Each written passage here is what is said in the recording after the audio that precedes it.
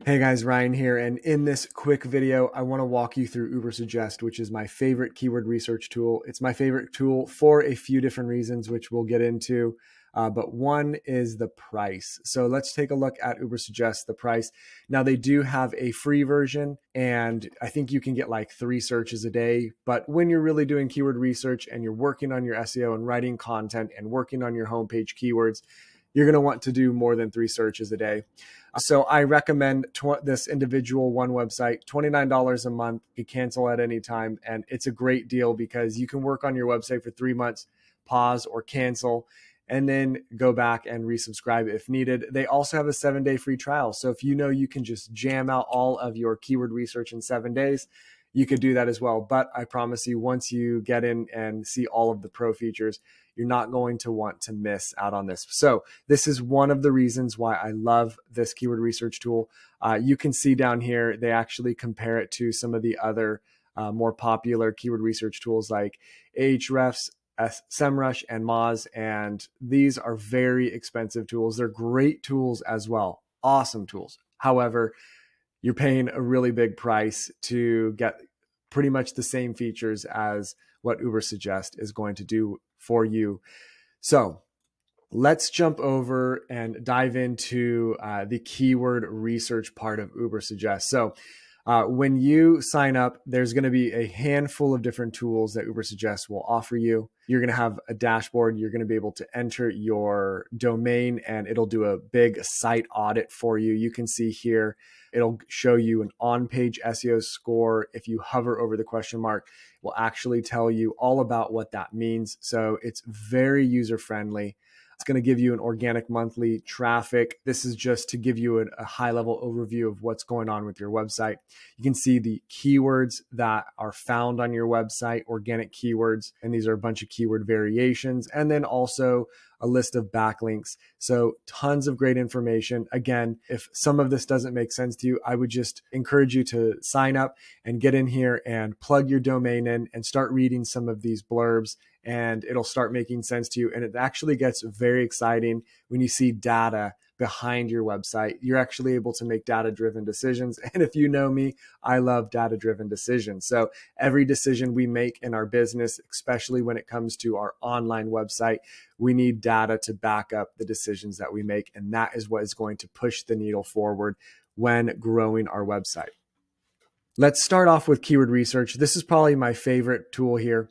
Let's say I want to rank for the keyword of show it SEO, which I already do, but I'll show you how I use this tool to actually get there. So first off, I would type in show it SEO and I would hit enter. Now, Ubersuggest is going to show us a handful of information. Search volume. It's going to be the number of searches in the particular keyword during this month. So basically it's saying 90 people are searching for show it SEO every month.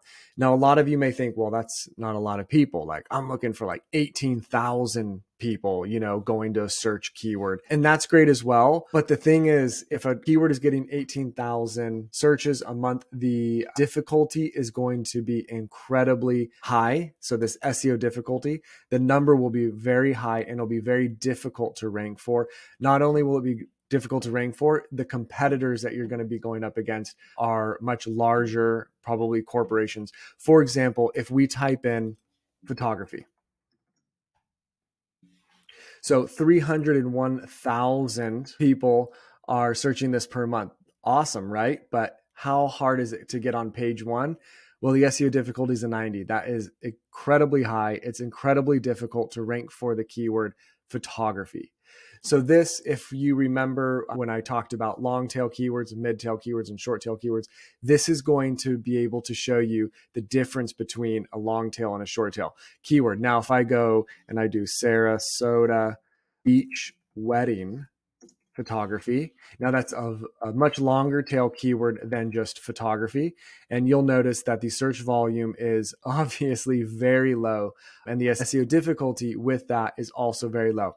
Now, one thing I do want to point out, this is a great example here, is A lot of times you'll see 0. It doesn't necessarily mean it's 0. It just means that the keyword isn't necessarily strong enough for Ubersuggest algorithm to really collect data on that.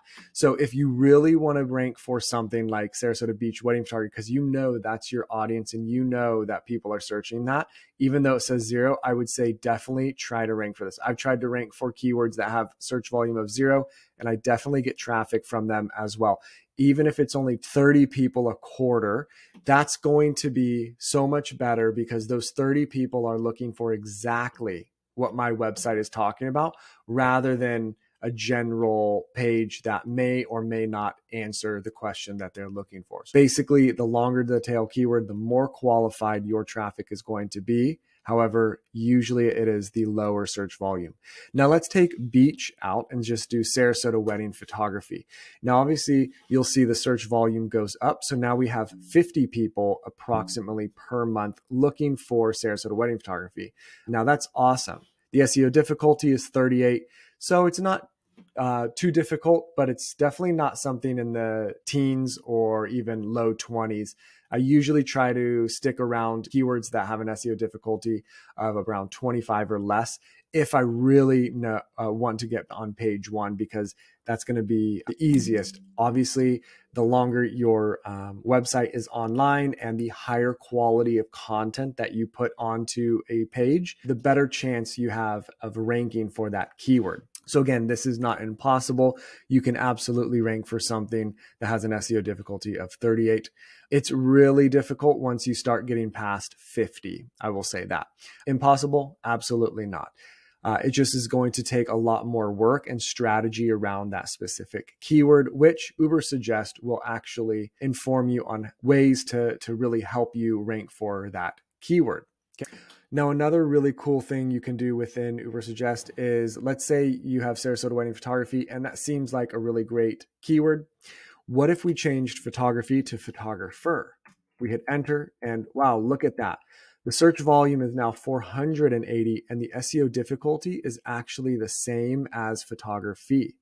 Now, this is probably because Google's algorithm is taking Sarasota wedding photographer and Sarasota wedding photography and combining the results. So whether you type that into Google or Sarasota wedding photography into Google, the results are going to be the same. And that's probably why the SEO difficulty is similar. However, I usually look at this and I go, okay, well, if I'm going to try to get someone that wants to rank for Sarasota wedding photography, I'm going to try to include Sarasota wedding photographer just as many times on the homepage as Sarasota wedding photography. Now, another really cool feature about Ubersuggest keyword research tool is this search volume by month. What you could do if you are preparing your website is take a look at when people are searching for the keyword you want to rank for most, and just make sure during those months that you're updating your content accordingly to make sure that is the best content available,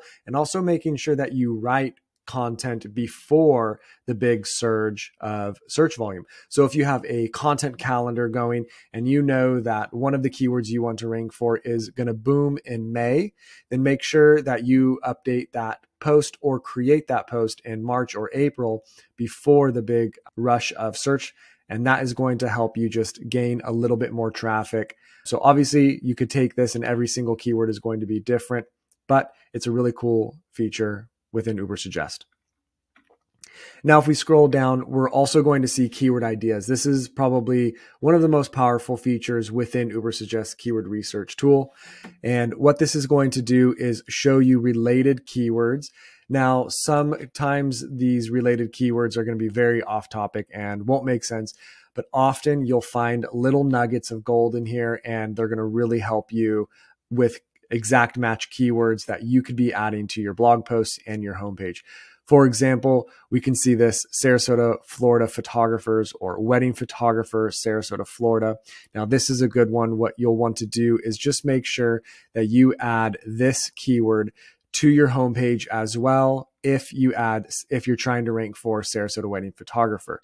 So the more keyword variations you have, and especially the more exact match keyword variations you have, is going to show Google this is what that page is all about. So obviously Google is saying that these keywords are similar to what we have here. And so we want to make sure that we take all the keywords that are relevant and add them to our website.